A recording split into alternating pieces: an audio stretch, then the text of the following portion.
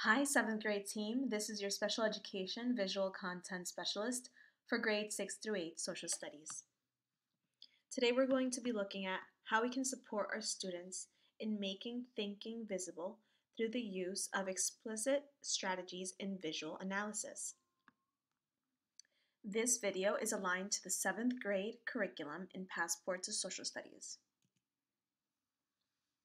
In this video, we'll be using SDI in order to engage and provide access to all learners, uphold student IEP goals that are aligned to expressive language and making connections, and support student development of comprehension through the use of visual organizational analysis strategies in order to make thinking visible. Upon your implementation of this strategy, your students will then be able to apply prior knowledge of American colonists' experience to reflect on their response to British taxes. A great strategy that is embedded within the Passport to Social Studies curriculum is the SITE strategy.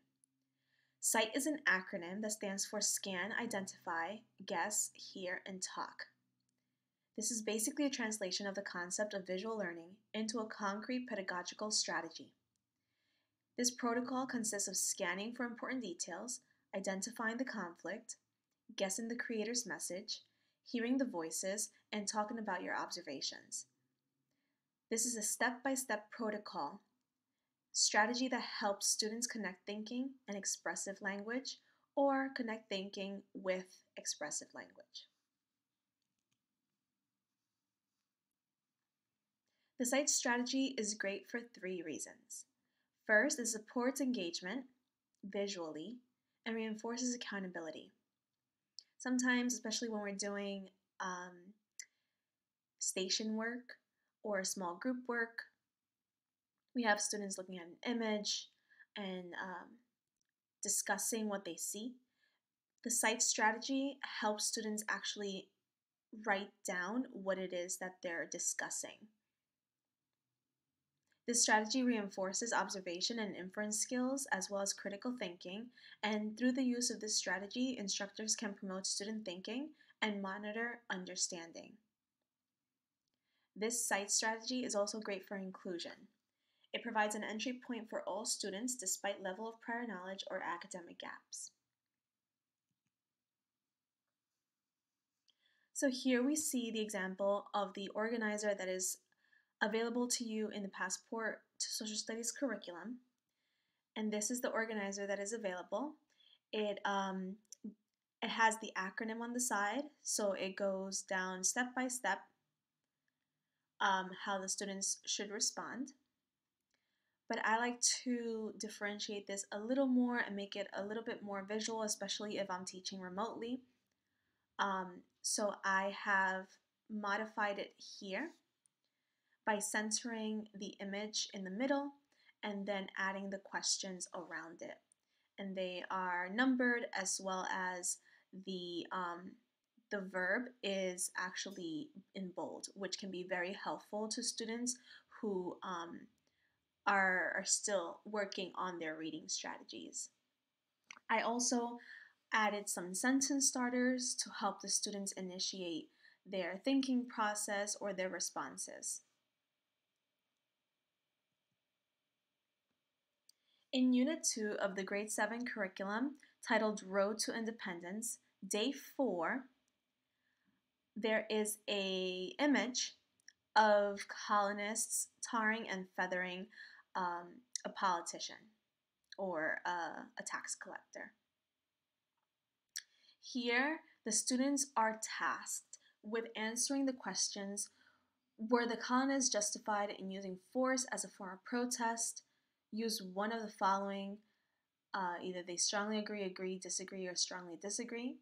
And at the end, their culminating question is: how did the colonists respond to the British policies of taxation? One thing I like to do prior to answering questions like this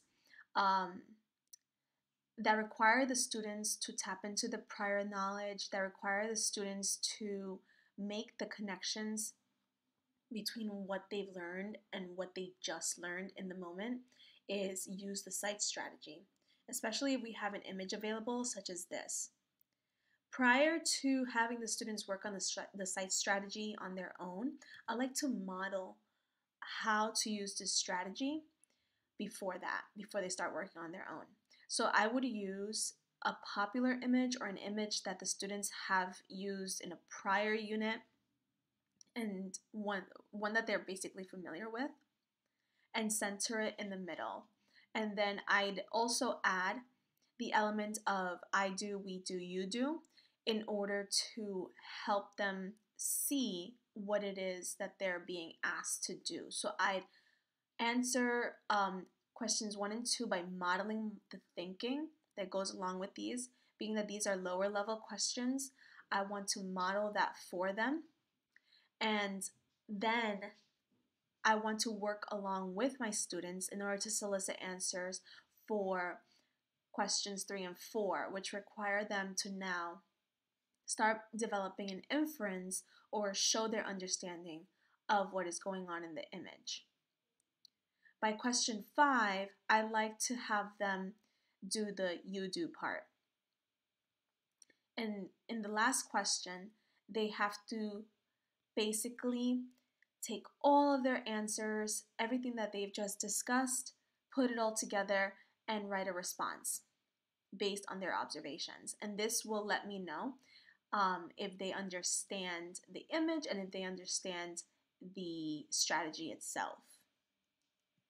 After modeling how to use the strategy, then I would have them either work in partners or work in small groups in order to look at the image that is actually connected to the lesson, and have them work and observe this image and answer the questions that's around them. This can be a paired deck slide where you can add the element of drawing, and students can actually type or write their responses here. They can also circle or make arrows or highlight within the image, so it can be even more interactive if you are teaching remotely.